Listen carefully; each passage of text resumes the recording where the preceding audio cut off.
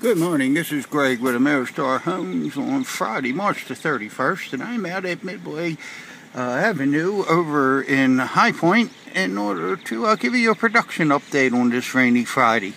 In front of you, you can see lots number 1, 2. This lot should be 100% complete by this time next week.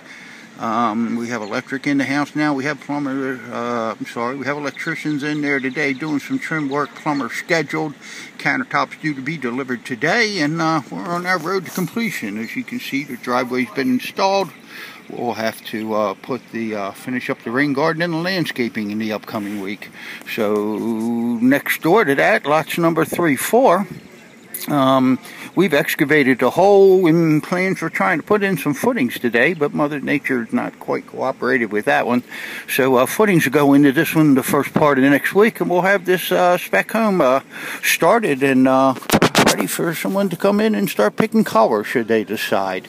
I'm going to drive out of this community with this video going on because there's certainly some wonderful things in this community that people should be aware of. This little community of High Point is a little waterfront community with privileges. It has its own elementary school.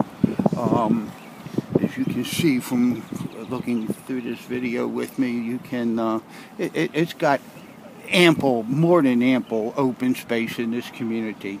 Ball fields, basketball courts, park area. You know, as well as the recreational areas that the elementary school has going on with it, with soccer fields and things.